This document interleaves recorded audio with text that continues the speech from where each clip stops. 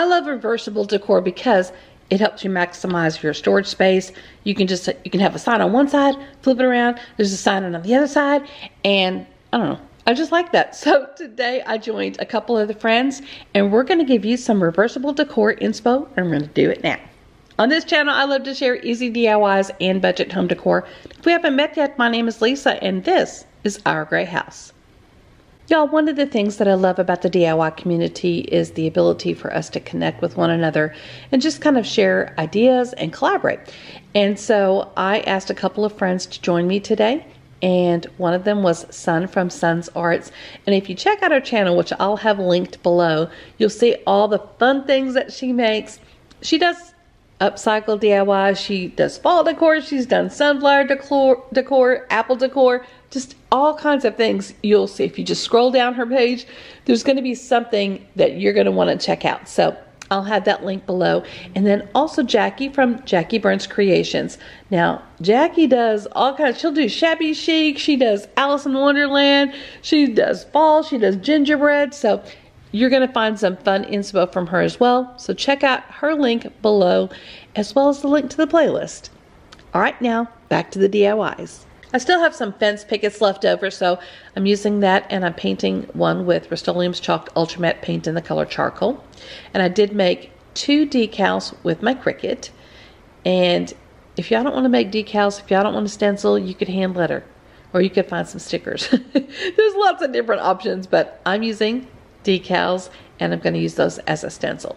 So I'm just applying them to the front of the sign, or at least one side of the sign, because these are reversible, right? And once you get it pressed down firmly, I'm taking some Waverly chalk paint in the color pumpkin and one of those round sponge brushes that I got from Dollar Tree, and I'm pouncing up and down lightly just to make sure that I've got really good coverage. And one of the things that I also do is I will flip this, look at me, I'll flip this around so that I can get another angle, because sometimes you can't see where you've missed painting. And I do the same thing with the word hello. And this time I'm using, I think it's folk art paint in the color antique white.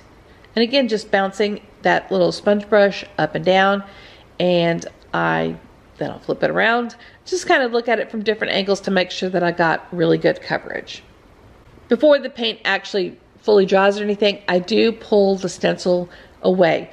I always like to do this just so it doesn't like even stay stuck further, because it's permanent vinyl.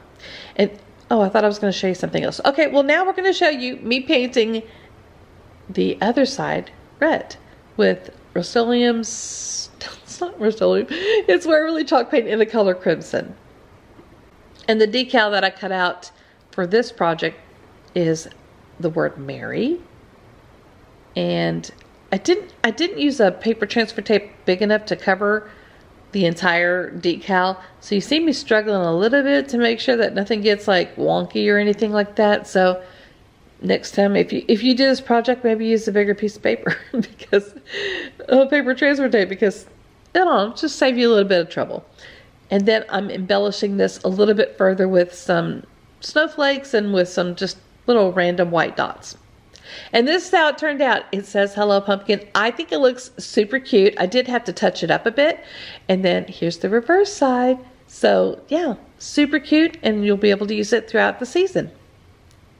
Next project. This one is actually foam board. This is not one of those fence posts. This is foam board, and it's just a black foam board, and I cut it out to a square size. And then I'm using a decal that I cut out with my Cricut.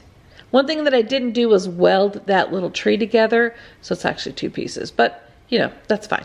And then when you're pulling back on with your vinyl paper from your transfer tape so that you can apply it, you have to be really careful, because I don't know if you can tell, have I done it yet?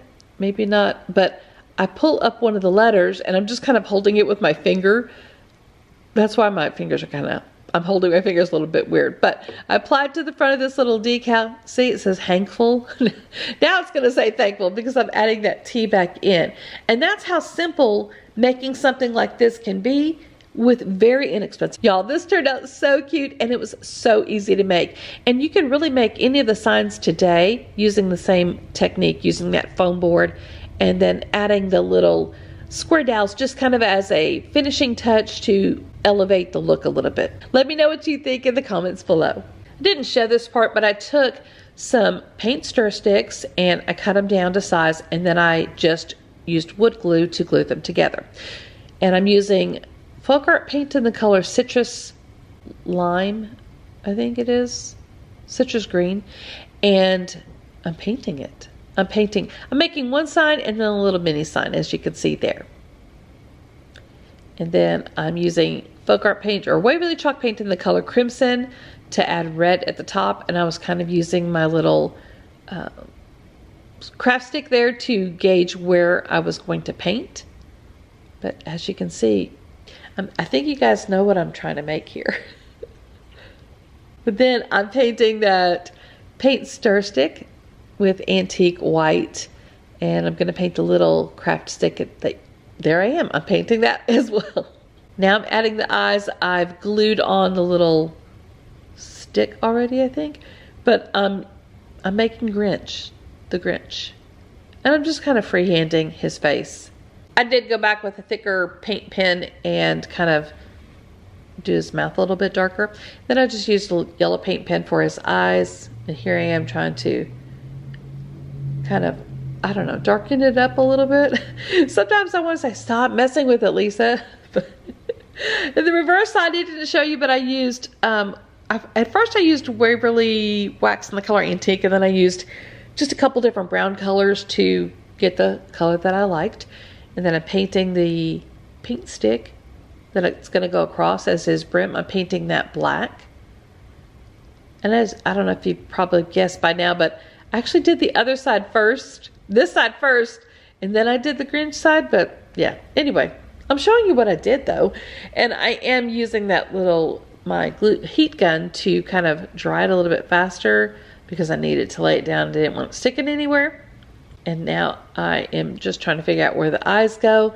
I'm using my paint pen to do it. And y'all, I don't know, my paint pens just don't seem to be that, what is it, opaque or whatever. Now I'm adding the little beak onto the turkey that I'm making. Did you guess that it was a turkey? Oh, and for his little hat, you know, like the little buckle on his hat, like a pilgrim's hat, I guess, or whatever. I added that, add a little dot for his eyes, but you know what? I am going to glue on the little brim of his hat.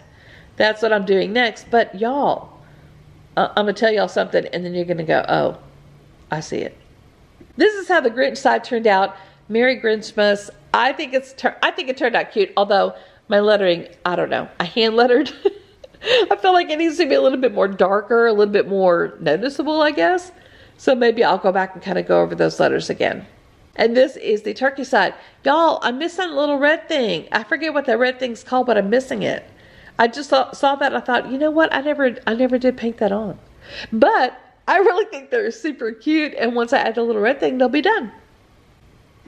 Another fence post. And I'm painting this with Rust-Oleum's Chalk Ultra Matte paint in the color Linen. There's not much to say. You can see me painting it. That's all I'm going to say about that. I cut out another decal using my Cricut. And again, if y'all don't have these, you can hand letter. You can use stickers. Don't let stuff like not having a Cricut stop you from creating. Anyway, I'm using it as a stencil. And particularly on this one, this is why I recommend that you use removable vinyl, because this one has a couple of issues later on in the process. Once you got it on, I go over it with the same color as the color of the piece that it already is. Like, it's already white, so I'm just going over it with white again to add a base coat. Some people use Mod Podge, but particularly because I'm using permanent vinyl, I don't want it sticking anything else, helping it stick even more.